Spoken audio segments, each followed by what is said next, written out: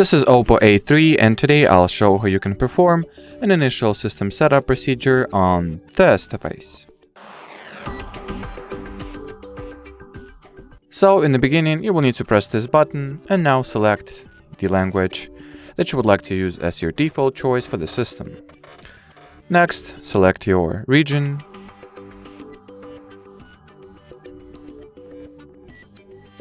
Then get acquainted with user agreement and user privacy protection, then hit next. Now you can optionally insert a SIM card and connect your device to a mobile network, or you can skip the step for now. Then you can also set up using another device, an older phone of yours perhaps, or you can skip the step and set this device up as a new and fresh smartphone.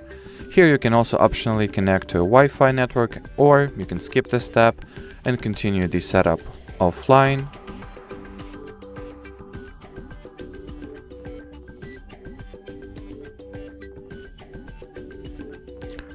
So in this particular case it does not allow us to perform an offline setup, but that's fine. I'll just quickly connect myself to Wi-Fi and we should be good to go. Yep.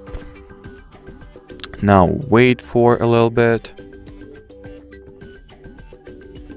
On this step, or during this step, you can copy your apps and data from a previous device, or you can avoid copying and once again set this device up as a fresh new phone.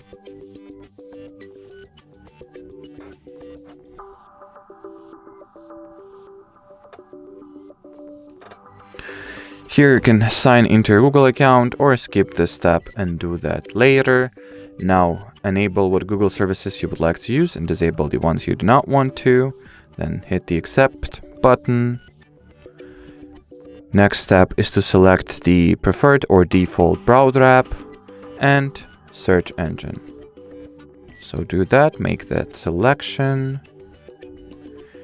Here you can once again also optionally set up a screen unlock or screen lock method, so you can lock your screen with a PIN code, pattern, password, fingerprint, and or face unlock. I will skip this step for now, but you can do that either currently or at any given point in the future. Now you can also try the features below for a better user experience and just enable what features you would like to use and what not. Play around with those options.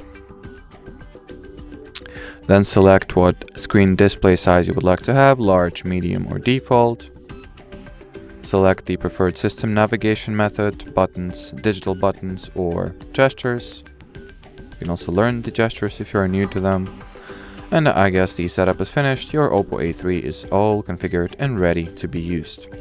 And well, as far as this video goes, that'll be it. So thanks for watching and bye bye.